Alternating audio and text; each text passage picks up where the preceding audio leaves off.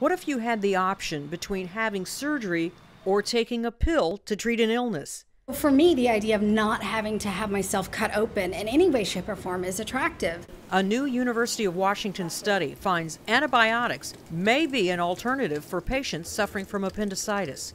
Historically, the first line of treatment has been surgery to remove the appendix, but with COVID, it had really changed how healthcare systems were taking care of patients and really wanting to minimize exposure. When doctors compared patients who had an appendectomy right away versus those who took antibiotics, they found both groups had similar outcomes for length of time in the hospital and recovery 30 days out.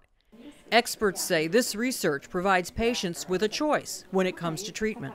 There are times in my life when having surgery would not have been a good option for me. We really had patients at the center of saying the things that were important to them to look for. Is it time off work? Your need to be a caregiver? Is it that you have finals coming up? But choosing antibiotics instead of surgery is not without risk.